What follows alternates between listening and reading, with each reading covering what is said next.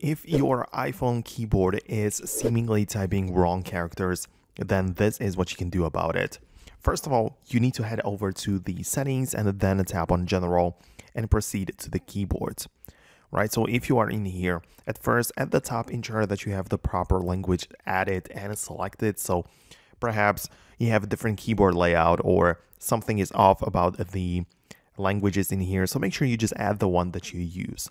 But besides that, there are more things which could be or allowing you to just type in different characters or like the wrong ones.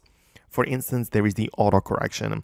So if you have this turned on, it just means that your sentences or words will be automatically corrected to be grammatically correct. So it might be something you are interested in, but it will inevitably just change or type something different that you meant. So perhaps just do that.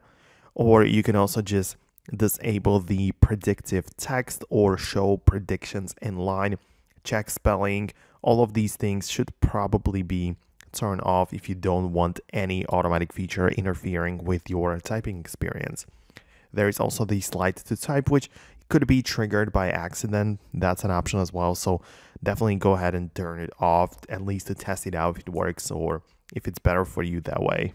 This should most definitely fix a lot of people's issues, but if not, then proceed with the text replacements. So this is like a shortcuts for, you create a couple of different shortcuts and then you give them the full phrase. And it might happen that you have accidentally typed the shortcut and triggered the full phrase. And you just notice that like random sentences and words appear out of nowhere. So this might be kind of annoying. So at least keep that in mind.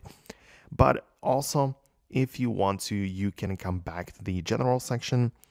And then at the bottom, there's the transfer or reset iPhone, and tapping on reset gives you the ability to reset keyboard dictionary. So you might want to do that. Just keep in mind that obviously all of these settings here are going to be reset, which might be something that you are going for.